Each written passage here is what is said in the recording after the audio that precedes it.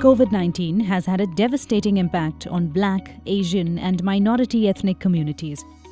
That's why it's so important that we get the vaccine when we are offered it.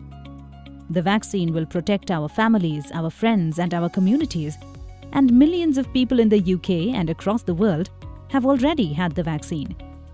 Getting vaccinated is the only way we can get back to doing all the things we love with our friends and family. We want to make sure you have all the information you need to make a choice about the vaccine. With a lot of false information around, that means knowing where to find the facts you can trust. Is the vaccine safe?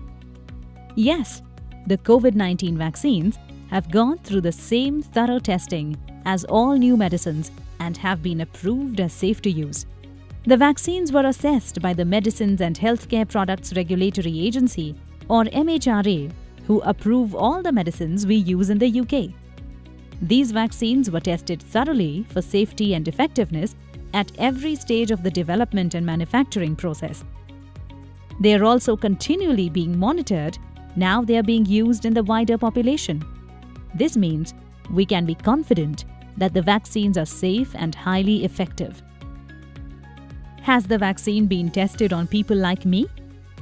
The vaccines have been tested on a wide range of people to make sure it's safe and effective for everyone. Adults from a wide range of ages, ethnicities, and health conditions were involved in the clinical trials for the vaccines. The vaccines were proved to be effective and safe for all groups. There is no evidence that a person's ethnicity affects how the vaccines work. The only people advised not to take the vaccine are those who have had a serious allergic reaction to any of the vaccine ingredients. The MHRA also advises that the vaccines are safe for pregnant women and those who are breastfeeding, but that they should discuss it with a healthcare professional first. How was the vaccine developed so quickly? Hundreds of scientists, thousands of volunteers, and billions of pounds of funding have meant that COVID-19 vaccines have been developed quickly and safely. No shortcuts were taken. Recruiting people for trials was easy as thousands of people were willing to volunteer worldwide. During the trials, the results were reviewed as they came in, rather than waiting until the end. This meant the research could progress faster. Scientific work that usually takes years took just months. What is in the vaccine and how does it work? The COVID-19 vaccines work just like any other vaccine you may have had. Vaccines train our immune system to make antibodies and cells to fight the infection. The vaccine does not contain COVID-19 and cannot give you the virus. The vaccines do not contain anything that has come from fetuses or animals. The vaccine does contain a minimal amount of ethanol, but less than you would find in a banana or slice of bread. So they are suitable for those who wish to avoid consuming animal products or alcohol because of religious, cultural, or dietary reasons.